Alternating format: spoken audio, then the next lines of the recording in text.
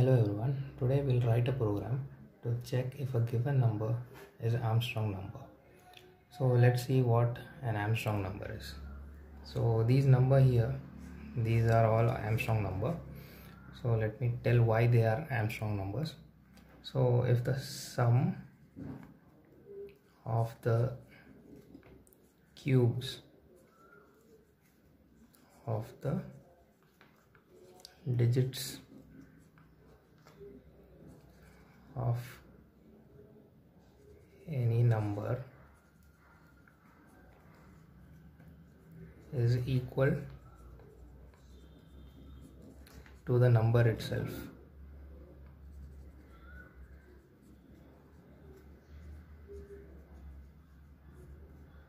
then it is Armstrong. So let me explain. The cubes of the digits. So this is 153. So we are taking out each digit 153 and we are cubing it, so and adding it up. So it will result in 153 itself. So 153, 1 cube, 5 cube plus 3 cube is equal to 153. So similarly all these numbers follow the same criteria and that's why they are Armstrong number. Let's see 407.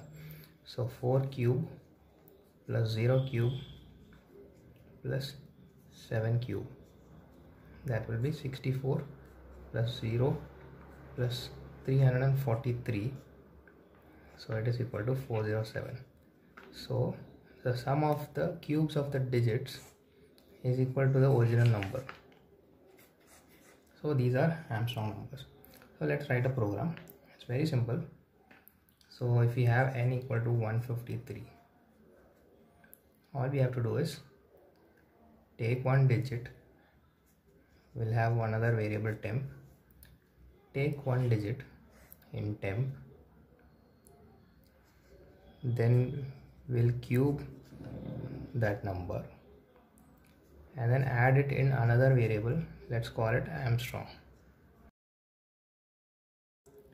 So let me go a little bit in depth.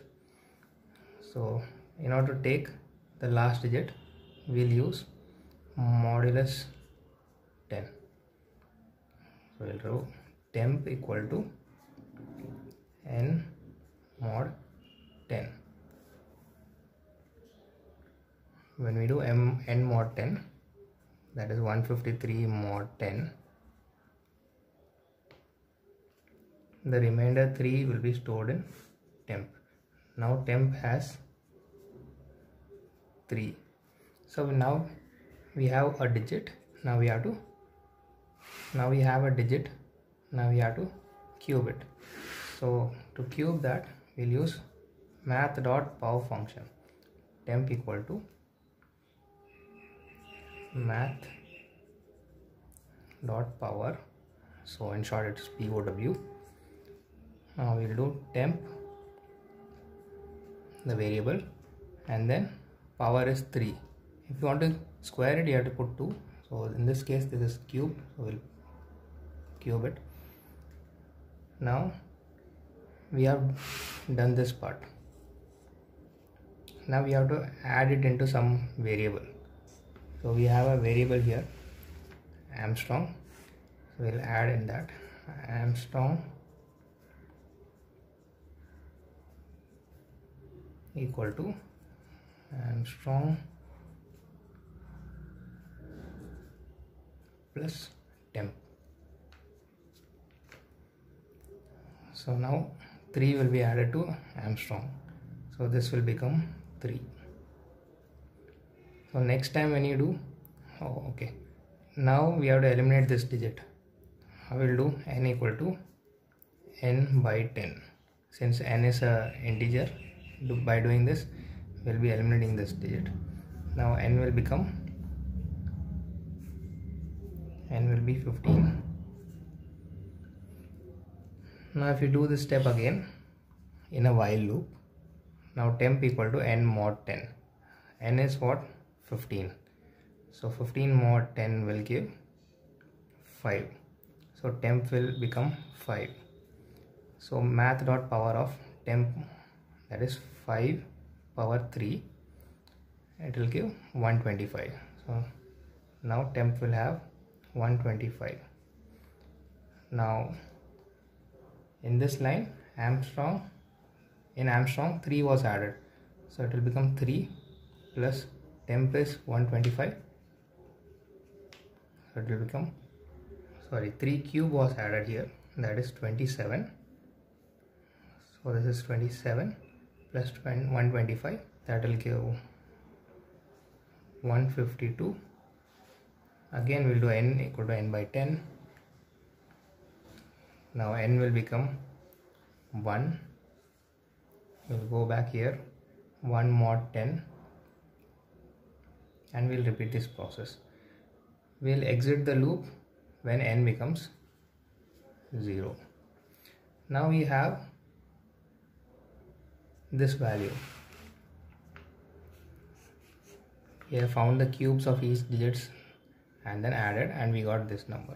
Now how we will know if this resultant number is equal to the original number? For that we will use if condition. If this Armstrong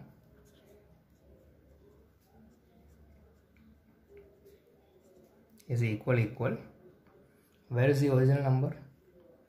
The original number is not here, because the original number was n and we modified n by doing this, and now n is 0. So what we'll do, before doing all these steps, we should have created one more variable. Let's say int original equal to n. This original value will not be modified anywhere here, and it will be having 153, which was the input. So now if Armstrong number is equal to original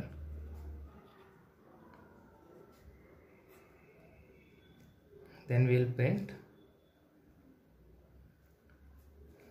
what? It is Armstrong.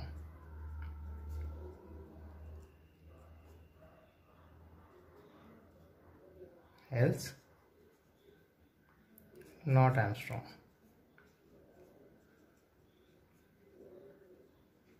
Okay, let's write the program for this. So what are the variables we need? We need n, which will be having the number which we have to check. We need a temporary variable in which we'll store each digits.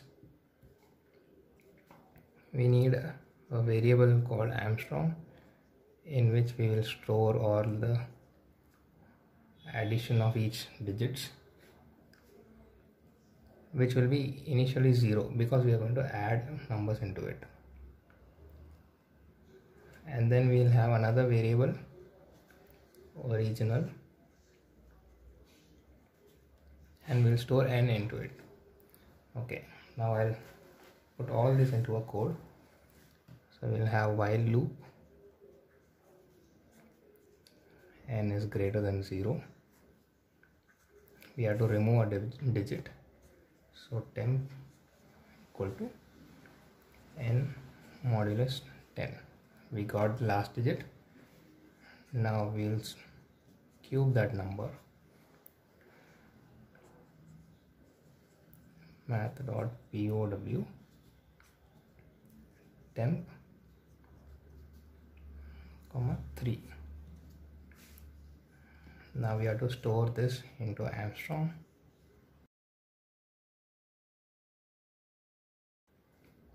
Now we have to eliminate the last digit in n. After this while loop is completed, we'll have Armstrong with some value. We have to check if this value which we have produced after adding the cubes of the digits of the number is equal to the original number. So if Armstrong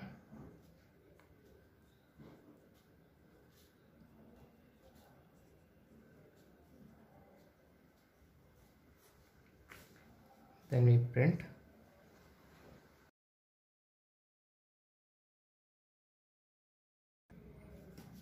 else we'll print not Armstrong.